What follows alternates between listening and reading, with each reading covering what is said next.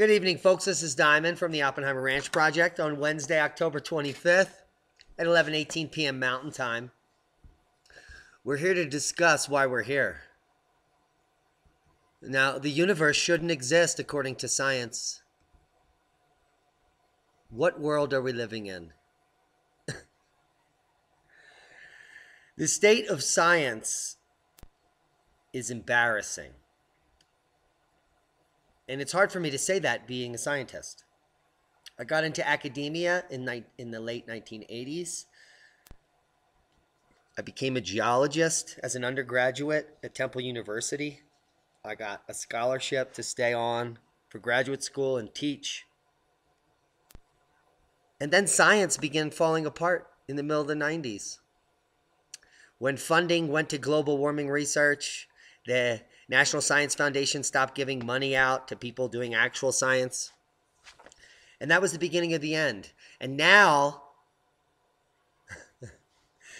20 years later, since I left academia, the universe shouldn't exist according to science. That's how pathetic science is. Let's read the article together, folks. Our existence is one giant unexplainable head scratch. The universe shouldn't technically exist, according to top scientists who have spent their careers trying to figure out how the beginning of everything didn't immediately destroy itself. Now, the current model for the birth of the universe predicts that equal parts of matter and antimatter were produced by the Big Bang. But since matter and antimatter are identical except for their opposite electrical charges, they annihilate each other. A reaction that fuels the Starship Enterprise on Star Trek. When the two collide, they combust in a violent eruption, meaning none of anything should be here today. Well, let's just jump back. If the current model for the birth of the universe predicts that we shouldn't be here today, and we're here today, then the Big Bang is bullshit. Which most of us already know. The Big Bang is nonsense. Everything isn't expanding. It's going towards us and away from us in equal amounts. Which means that we live in an infinite universe.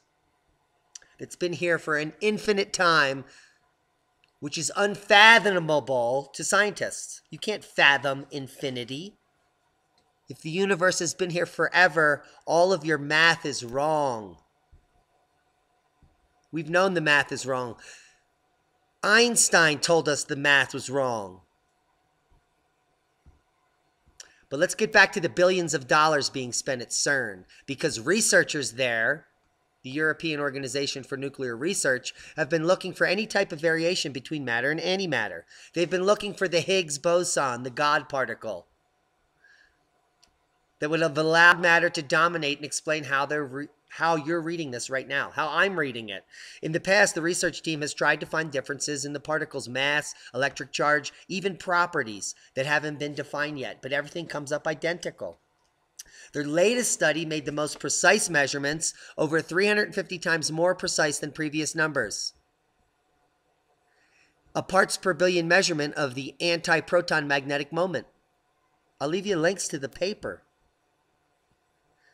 What it proves is that we don't live in a Big Bang universe. And it also proves that all of the current science that we know is wrong. And the models of the universe are wrong.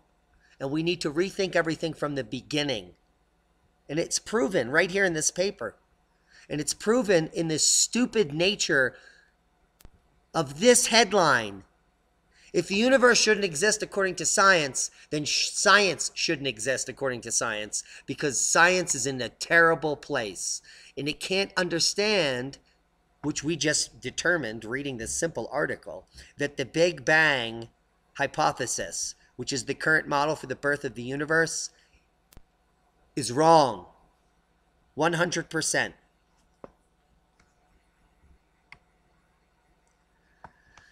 Their latest study made the most precise measurements. We just saw the paper, and I will leave you links. All of our observations find a complete symmetry between matter and antimatter, which is why the universe should not actually exist. Christian Smora, the study's lead author, said in a statement. An asymmetry must exist here somewhere, but we simply do not understand where the difference is. What is the source of the symmetry break? The source of the symmetry break is your stupidity in your model, which is wrong. Researchers are now looking at the gravity of antimatter to see whether or not it could fall up, just like they found the gravity wave. Also total nonsense. I'll bring you to this next paper and we'll finish up here on nonsense. Colliding neutron stars apply kiss of death to the theories of gravity. Folks, if you've been following science and its pathetic decline into science fiction and complete nonsense, you will find that all the observed data in the recent decades has contradicted all the existing models. Now, that's not to say that there aren't models that exist that better explain these observations. Now, so the observations we're seeing in astrophysics completely go against the standard model of cosmology because it's wrong. It's so wrong that the New York Post can publish this garbage. The universe shouldn't exist according to science. Well, according to me, science shouldn't exist because it's not science anymore. Because you can't even see when your models are wrong. All observations say your models are wrong. All data says your models are wrong. So you need to rethink a new model.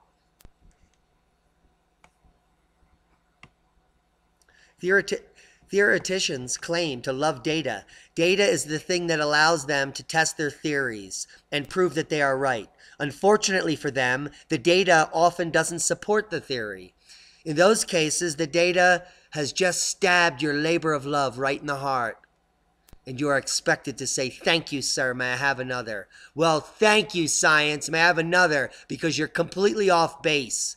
You just gave millions of dollars to a bunch of science fiction authors that claim to have found a gravity wave, which is probably a wasp having sex in a tube on the device that they're listening with.